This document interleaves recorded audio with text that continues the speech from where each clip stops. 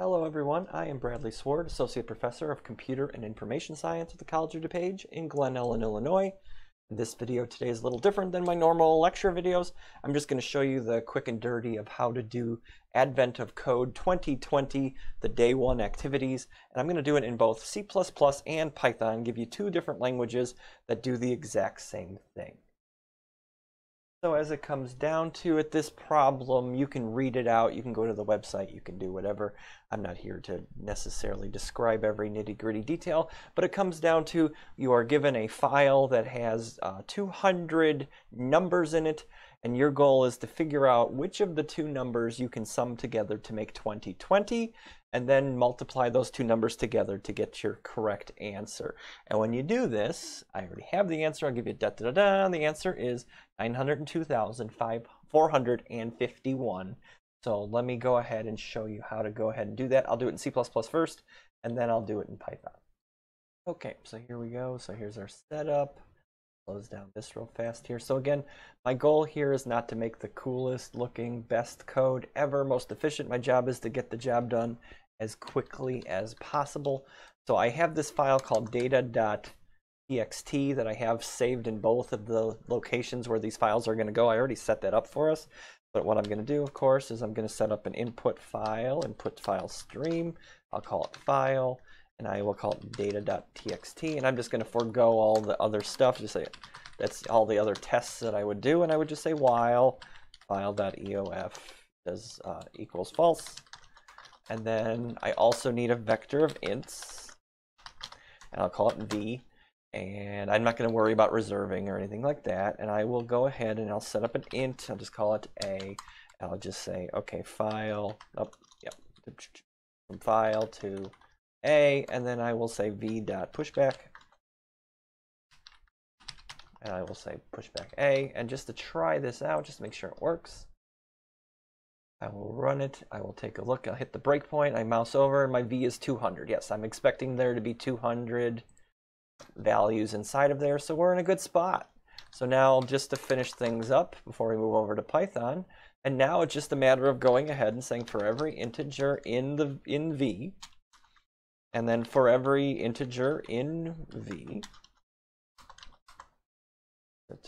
if I guess maybe have fun with this, if a plus b equals 2002, then print out a times b and give me an end line. That's it. Done.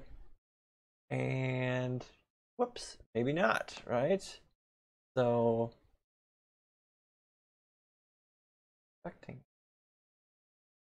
I was expecting a different number than that. Oh, it's late. How about it's 2020, not 2002? You guys remember 2002? There we go. So there's my number, 902,451. That's the answer that I was expecting to see. So that's how I would do this in C++. And so now we just have to do this over in Python, and it's the same basic idea. I can just say, okay, let's take the file, data.txt. And again, Python is not my native language, so if there's a better way to do this, just like this, I need to set up my vector or my list. I hate else. I'm for that. Put an empty list, and then I'm going to say for every single string s that is inside of f, I am going to go ahead and v.append, and I'm going to basically take the integer version of whatever comes in, and I'm going to split off, or is it? I'm going to strip off, not split. I am going to strip off the new line characters, because in Python everything comes in, every line comes in one by one in a for loop as a string. I can take the string, cut off the new line character, and then I can go ahead and turn it into an integer and then put it into the list. I know it's okay, and there's probably a much simpler way. Right now it is beyond my. Also 12:30. Let me just make sure I close off this, and let's just see if I'm doing it right.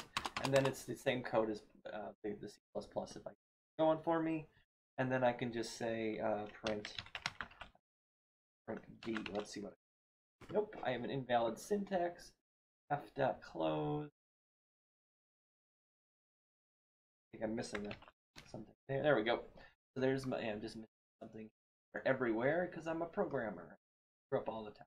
Okay, so there is my list of the 200 items, printed out all nice and easy, and I can basically kind of take what you see here and just say for every A that is B, I gotta, I'm just so used to this, for every B is in V, if the A plus B is equal to 2020, make sure to do it right this time, print A times B. I have a cut on my finger, that's why it's hard for me to type. I don't know what explains all the other brain. But I run this and you see there's my 902, 451. It comes up twice because A plus B is the same as B. So there, then however many lines of code in both Python and C++. There we have part 1, which is just say when 2 of the numbers add together to make 2020. And I can do the extra part here in no time at all because I can. The other one just says for 3 numbers what happens, and look at this, it's done. Say it only took me less than a minute, and again I was the cut on my finger was the only thing keeping me away from finishing this thing in 1 minute earlierness. And so there we go, right, and there we go, it comes up 6 times because now there's 6 different ways A, B, and C come up.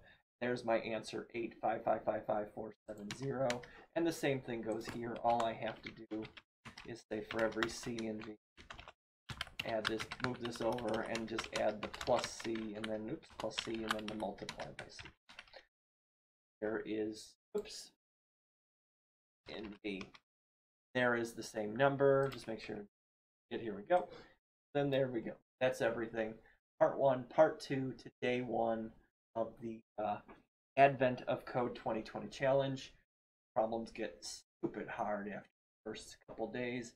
So it's nice to have something to kind of ease you into the competition, into the puzzle solving. I think it was a fun exercise, especially for this, like, this took me a little bit to figure out. It's been a while since I've used Python. I remember that file access is challenging sometimes. But anyway, thanks for following along. And again, if you have a better way to do this, not necessarily in C++, if you know a better way in Python, put a comment. Send me an email, something. Give back to me. So thanks for sticking with it. I don't know how many of these I'm going to do. I'm going to do it till it's no longer trivial. Maybe the first couple, 3, fun. But thanks again. Great day. Hope to see you.